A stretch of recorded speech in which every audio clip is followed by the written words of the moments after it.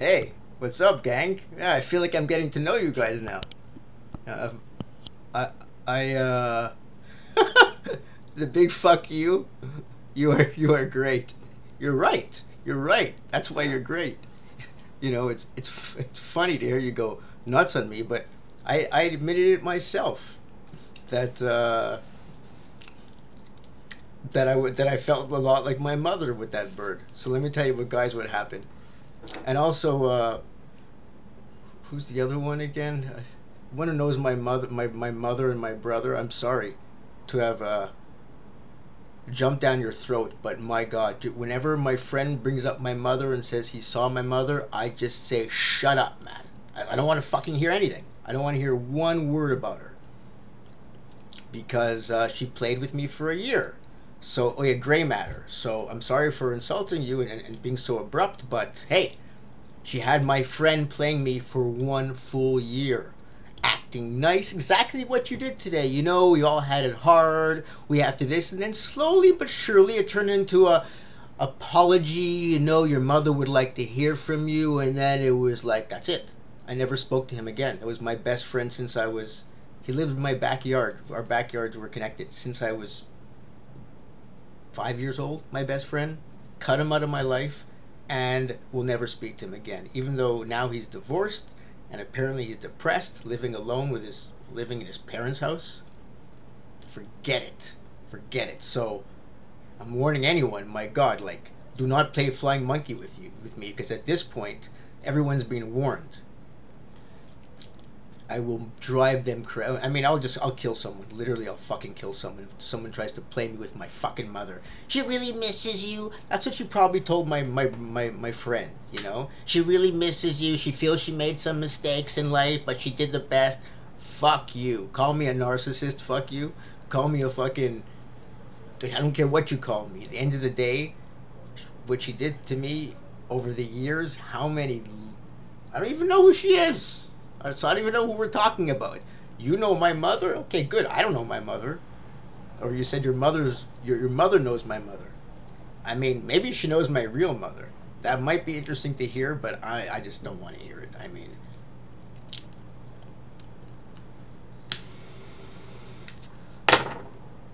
let me tell you what guys happened with the bird. You guys are gonna be angry.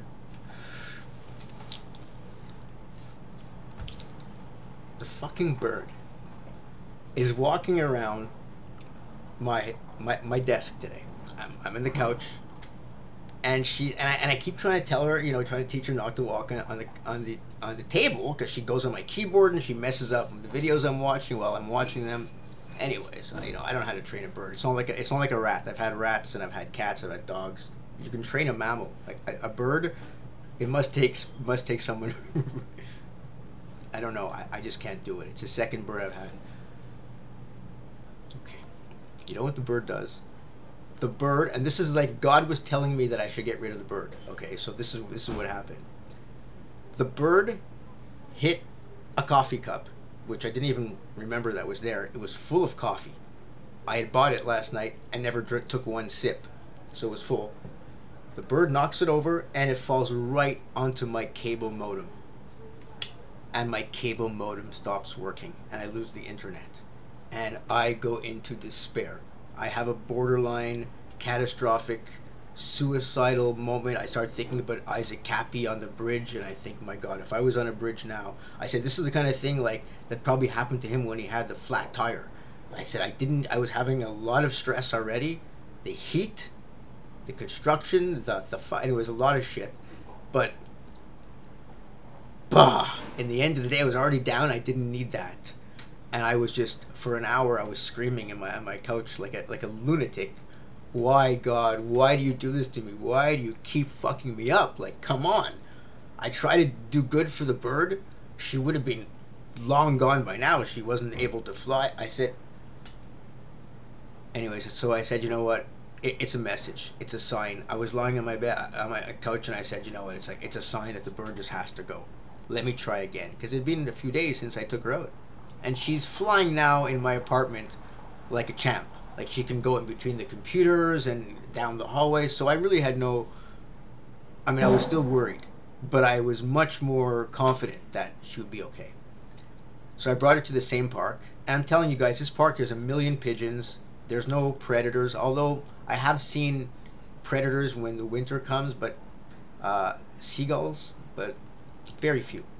Where I found her, there were a lot of seagulls and hawks. I've seen hawks. So I took her to a better park. I brought her there. I took her out, and this time it was a whole different story. First of all, she flew right out like a. Seems so happy that she can actually fly, because she's been flying around in here, but it's a small apartment. So she flies to the pigeons that are eating around, hanging around, and she mingles right away. And I can see this time she's not a baby anymore, and it's like they're communicating, they're talking, whatever. She flies right on top where all the pigeons are, like this little house where I thought she was last time. And then I'm thinking, uh-oh, I hope she doesn't just sit up there alone, because that's an easy, like, she'll get eaten there if they all fly down and she's stuck up there. But no, I watched someone put some food down, and all the pigeons came down, including her. She was mingling where I couldn't even tell it was her until I found her. And then for the last,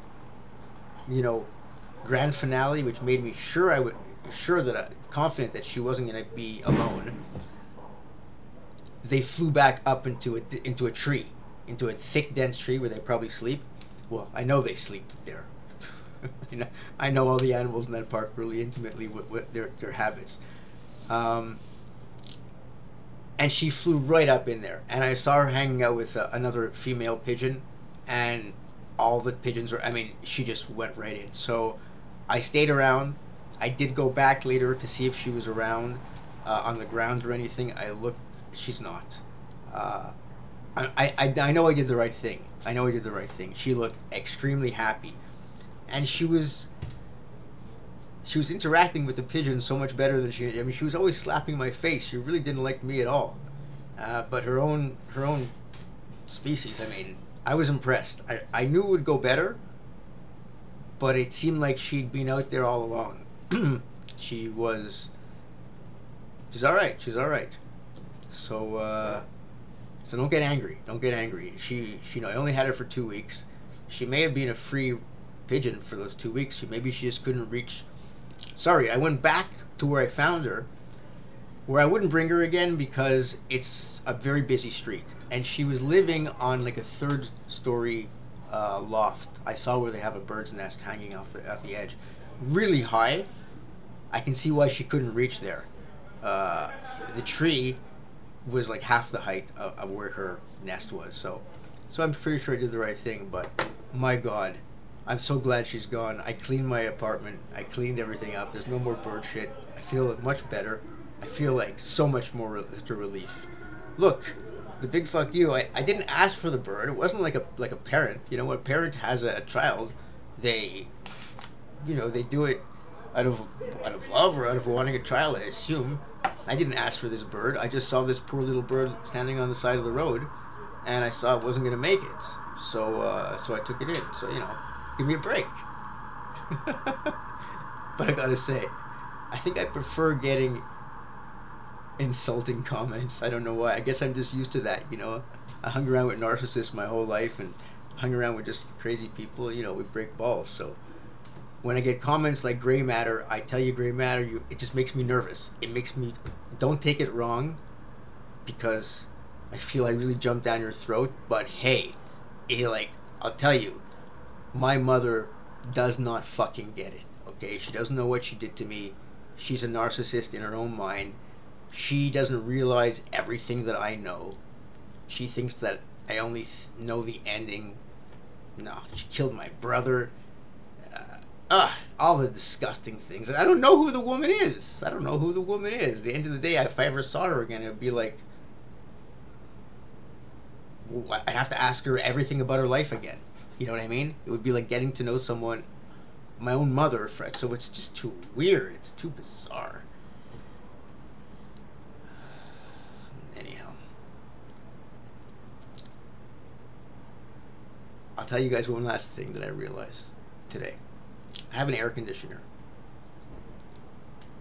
I was noticing today that, and I noticed the same thing last summer. I turned the air conditioner off, and 10 minutes later I'm just fucking getting angry, and I'm losing my patience with everything. And then I turn the air conditioner on, and 5 minutes later everything is like a little bit better. It is very related to the heat. I went down to the Mission today to eat. Oh my god, has it been good there? I went there yesterday. Yesterday was calamari, and today was barbecue pork chops with like, oh my god. In the summer, the food at the Mission downtown here is so good because all the tourists are here now. I told you last summer, all the tourists are here. So we're getting high quality food. We're not getting like junk. And when I say pork chops, I don't mean garbage pork chops. I mean from like the best kind of pork chops you can buy. I guess it's not the kind of thing people have in a high class restaurant, so they probably had a lot left over. But oh my god, the calamari yesterday, and the other day there was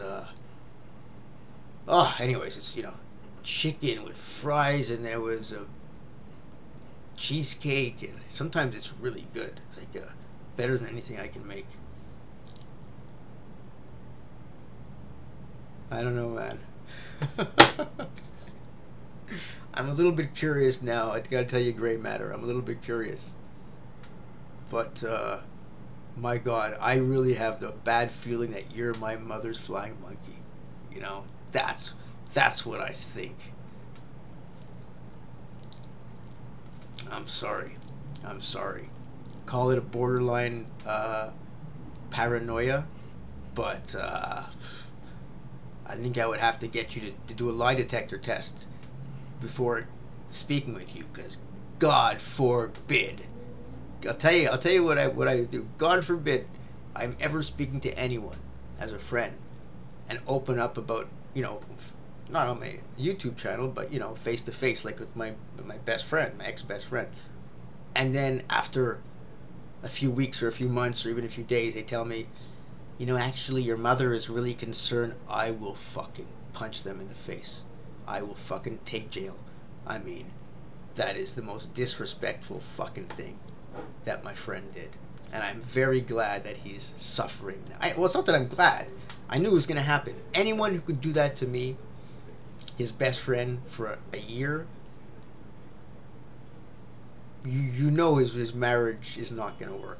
And he was already having trouble. He was trying to work it out, and I told him, dude, it's not going to work out. I'm going to see you. And his kids too don't. Anyways, I don't want to talk about him. I don't want to talk anymore. I'm just going to say I feel a lot better. The bird had to go. The bird had to go. I would not have let her go if she was not. I was really impressed. I wish I would have taken a video, because, and then I tried to pick her up again, and she flew up into the trees. She's all right. Yeah. Because when I found her, she was already kind of flying, right? She wasn't like a little chick. She just couldn't fly up to the third story. All right, anyways, my God. Oh, I tell you, Gray Matter, you really triggered me. Just hearing someone talk about my mother, like my friend said he saw my mother, it just irritates me. It just irritates me beyond belief.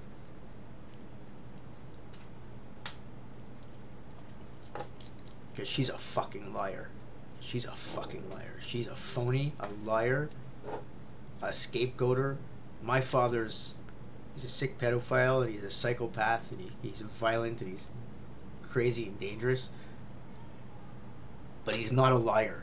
He's not a schemer and a scammer to the same way. He just doesn't care. He's a user. He's a user. Yeah, he'll scheme and scam just to get something out of you quickly, right? Or try to get, but my mother is a narcissist. She plays with it. She loves it. Now I understand my mother's life. And why she's a narcissist.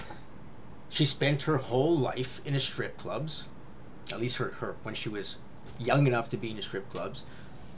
And what do you do in strip clubs? You just talk about the, it's all these little catty bitches to each other and about the male clients. And when I think about now my mother, how many times she spoke about, she would mention things. When people come close to you and you smell their breath. When I was younger, when she was teaching me how to, I remember teaching me how to brush my teeth. She would mention certain things about hygiene that always stuck with me because she said it over and over again, and now I know why. Because it was probably like she'd be reminded she'd be at a strip club, or she'd have a fucking John, an escort guy she'd have to screw, and he would smell. So she would mention it to me the next day. You know, now I know why she would say these things over and over again that were always just didn't so much weird shit. You know, that that the whole thing is like. I guess I like to just take it as it comes to my mind, but God, if someone tells me that she's sick and she wants to see me, it'll be like, no, I'm sorry. I'm sorry. I warned her many times. I warned her at the end, you know, and she had a choice, man. She chose my fucking pedophile father instead of her two normal sons. Alright, I'm sorry.